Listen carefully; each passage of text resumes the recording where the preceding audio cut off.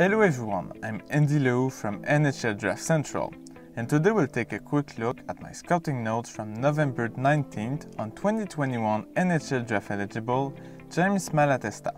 Malatesta is an ambitious attacker who treats every puck pursuit and counterattacks as a way to leave his mark on the game and put on display his exceptional compete. Despite what many would think, his humble size didn't slow him down a bit.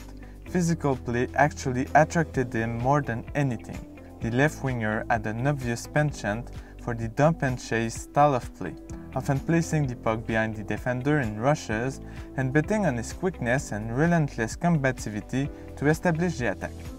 He got on the forecheck with mean intentions, thoroughly enjoying finishing his hits, and worked through puck battles with a vicious stick. The 5'9" draft eligible owns a marvelous upper body strength, which allowed him to fight off checks and take control of corners effortlessly. Malatesta showcased great dynamic offensive instincts to jump on countless odd-man rushes as both the puck carrier and a passing option crashing the net.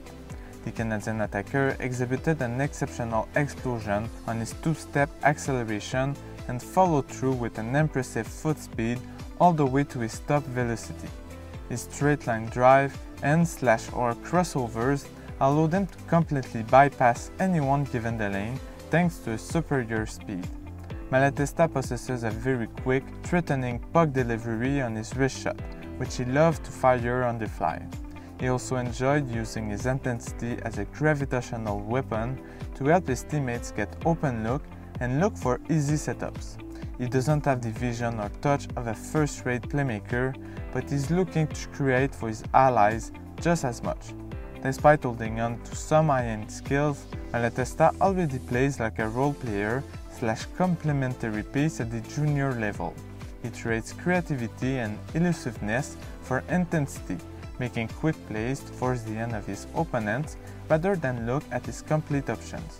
This limits his potential, but offers a style of play easily compatible with any NHL team's bottom six. Thanks for watching. I'll see you in the next one. Day or night, here I come, you can't hide. Ready or not, here I come, you can't hide. Ready or not.